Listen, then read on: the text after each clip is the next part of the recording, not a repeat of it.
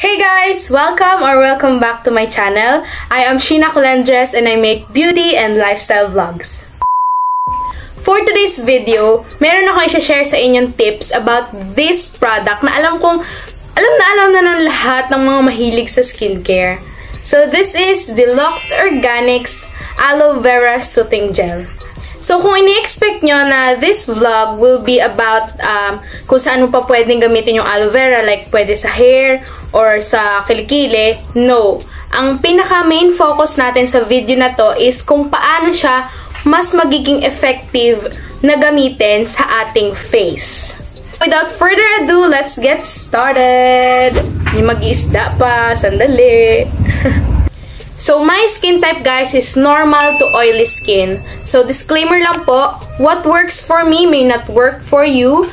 And lahat po ng sasabihin ko are just based on my experience. And I am not a professional chemeling. I'm not a professional. So, it's all up to you pa rin kung susundin niyo ako or hindi. Kaya nga nasabi ko kanina sa introduction, halos alam na to ng lahat. So, ilalagay ko na din sa baba kung saan nyo siya pwedeng mabili online. And meron dito sa Watsons, sandamakmak ang stocks nito sa Watsons. Meron pang isang size nito, yung nasa sachet lang. Yun ay 100 ml for 100 plus pesos lang yata. Pero ito, 200 plus, pero 300 ml na siya. So, kung itatry mo pa lang naman siya, pwedeng itry mo yung sa sachet. Pero kung hiyang ka na naman, so why not, ito na yung bilhin mo, no? Para mas makatipid ka. Magtipid ka, bes. Ang product description and ang claims niya, as usual, ay dito ko na ilalagay sa screen. So, i-post nyo na ngayon na. So, number 1 tip, guys, is keep it refrigerated. Yes, mga sis. Nung una ko siyang binili talaga, nung unang labas nito, hindi ko alam na pwede pala siyang i-ref. Mas mainam pala siyang gamitin kapag naka-ref. So, ginamit ko siya ng, yung normal. And ayos naman siya sa akin. Tapos, kinalauna, nag-breakout ako. So, nagtigil muna ako.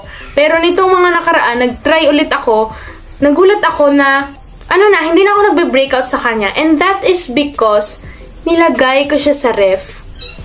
And, mas madali siyang mag-set. Medyo basa-basa pa. Kasi, kinuha ko siya sa ref. So, number 2, if gagamitin niyo siya as moisturizer, huwag niyong masyadong kadamihan yung paglalagay.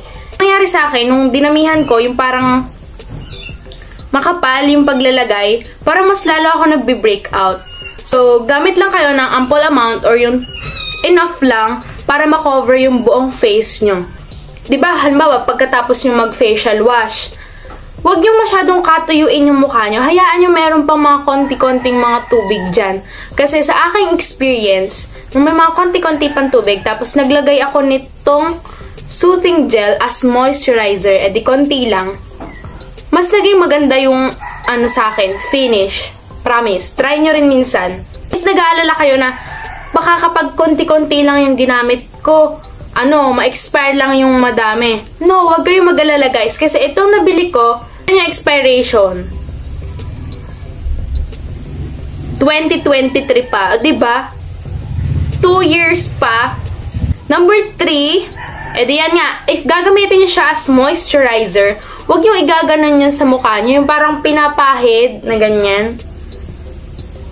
Ay, nagulo. Dapat, ang gawin nyo lang is yung pat-pat nyo lang.